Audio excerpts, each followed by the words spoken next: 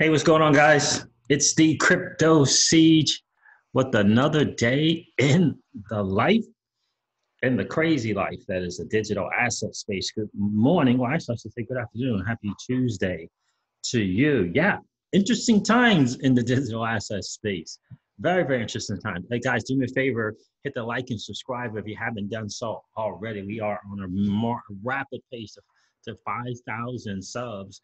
And if you're a podcast person, be sure to check me out on all the major podcasts, whether that be Spotify or iTunes or Stitcher. And you can follow me at the Crypto Siege at the Crypto Siege. And on Twitter, if you're a Twitter guy or gal, you can follow me at crypto_siege, which is CEEJ.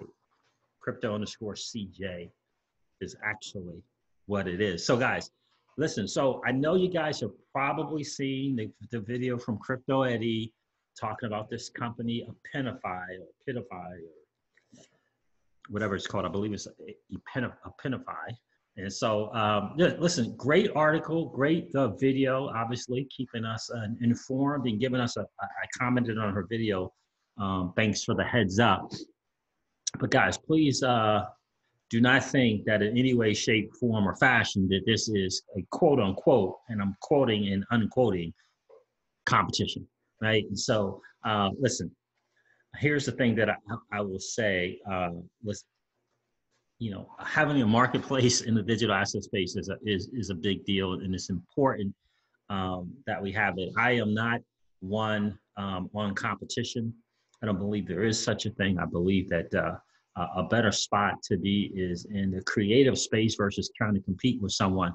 But in terms of a company that may be in the same space as Ripple, okay, Apifiny might be that company, but every Google has a Yahoo, and every McDonald's has a Burger King. Okay, if you will. But this is the thing that I do want to point out to you guys is that Apifiny is launching something that's pretty cool and it's pretty interesting. This launches this ROXE. I don't know if they call it a Roxy. For Instant Global Settlement, right? Roxy Instant Global Settlement Network. And in video, she did a great job. Crypto Eddie did a really good job, as she always does, covering the different articles. And there was one that actually kind of pointed out the differences between this company, Apifiny. I'm saying Apifiny. It's Apifiny, Apifiny, right? Apifiny. The differences between that company and Ripple. Right? So there's some, interesting points that they make about Ripple uses a native digital asset that is XRP, and Apifiny does not. Those things are cool. But the other difference I will point out to you, and I'll share that with you later on in the video. I brought this up because I know there's going to be some people asking, have you heard about Apifiny? Is that competition for Ripple? And all those different things. And in my humble opinion, Ripple has no competition. If you want to look in terms of competition, Ripple has no competition. There'll be other players in the space, but I don't think they will qualify as competition, in my humble opinion. Another thing that I want to bring out and share with you guys, because I think this is important, Alex Yeet sent me some information this morning from a tweet that Baba Cubs, we all know our friend, our friend out there in the digital asset world, Mr. C. Baba Cubs. And it's an article from Forbes. And I think it's important because this is an update to the first article. We all remember this first article was the NASDAQ marketplace services that the NASDAQ was launching. And they did, in fact, launch it just sometime in June, right? NASDAQ's new platform backed by R3, digital assets, Symbiont, and Microsoft may not be what you think it is. Yeah, and I think a lot of people are sleeping at the wheel on this. Now, this is a follow-up article by the same guy, Ben Jessel at Forbes, contributing author for Forbes. This is a follow-up article. It's NASDAQ's digital asset boss explains future blockchain assets. And I'm going to bring this back, in my opinion, and tie this to this Apifiny company. And so you guys can kind of get what's really going on with these startups.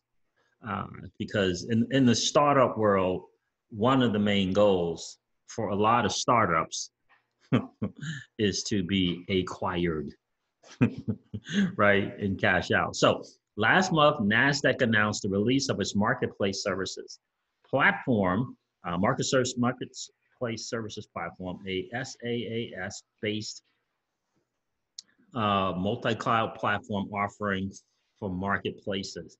Now, I know when I go through this, you guys are going to say this is a little bit different than this Epiphany. Epiphany, my goodness. It's a little bit different than the Epiphany platform, and it is.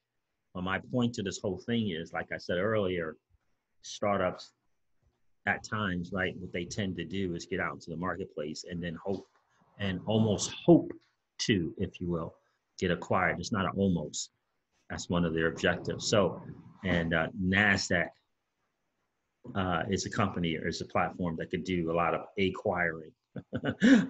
Right. So on top of their marketplace services platform is their digital assets suite, a DLT, distributed ledger technology agnostic offering aimed at providing clients with the ability to manage the full cycle, the full life cycle of digital assets.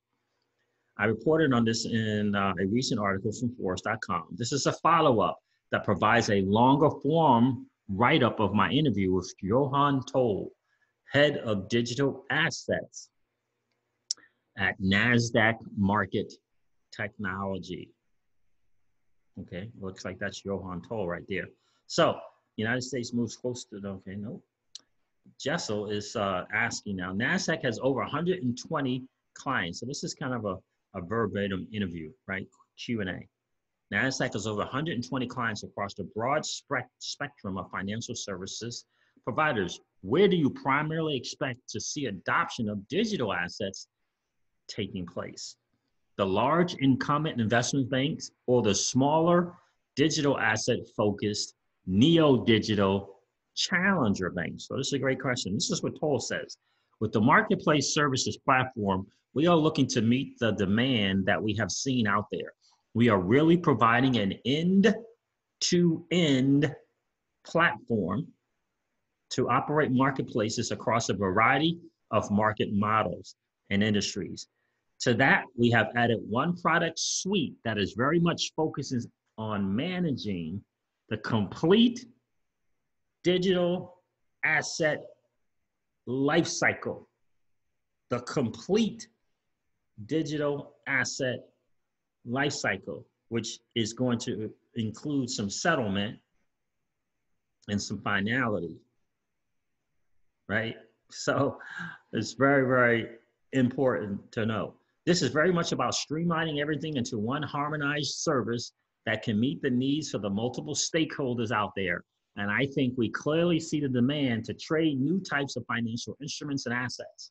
Okay, and so another point to note, if NASDAQ sees this, right, and Epiphany sees a thing, which one do you think has a better chance of winning in the marketplace? So we see demand from our classic market infrastructure operator client base and amongst incumbent marketplaces across multiple exchanges, pretty much spread globally, looking to see how they can potentially issue, trade, and manage new types of financial assets. It's less about moving existing asset classes into this new world, but it's rather about identifying potentially existing bilateral manual trades going on in those asset classes, okay? Additionally, we see demand in other industries beyond capital markets, where there's an ask for institutional grade services for enabling marketplace to digitalize new types of assets, such as the insurance industry, healthcare industry, betting industry, real estate, and commodity agriculture industry, etc. Wherever there is a need to actually, more efficiently trade assets of value.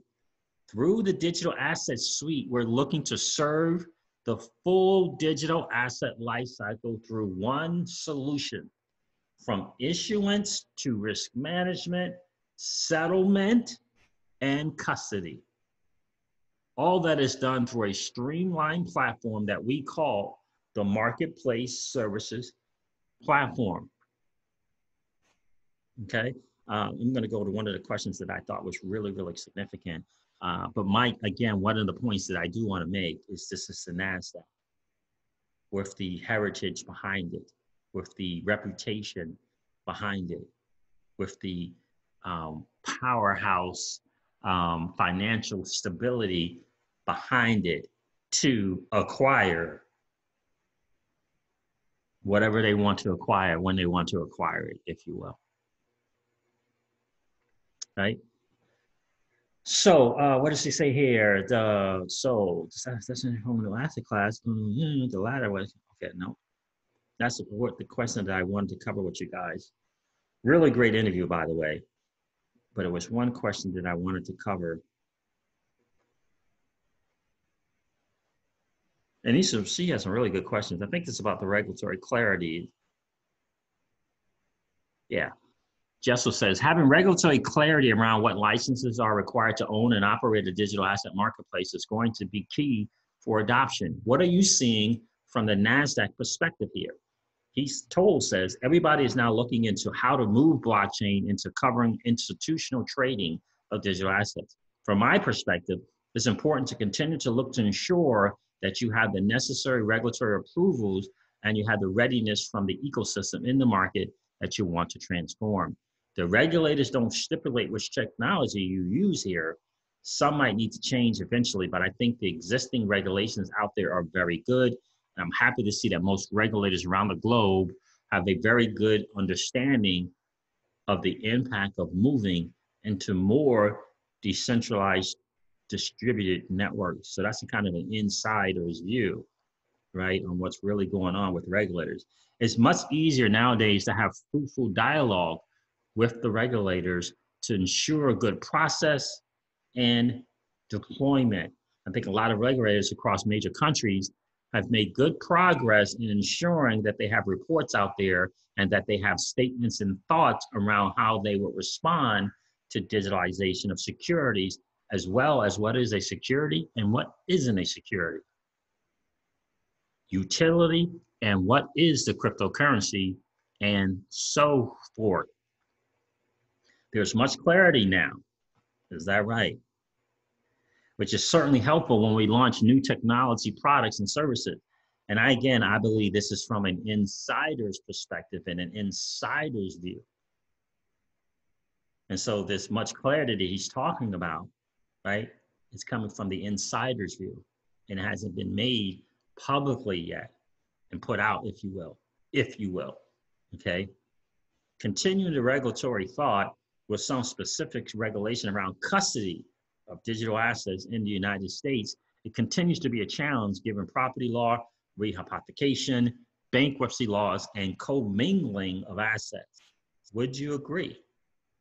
Total answers, the discussions are centered around both custody and finality in the ownership and when the actual ownership is transferred.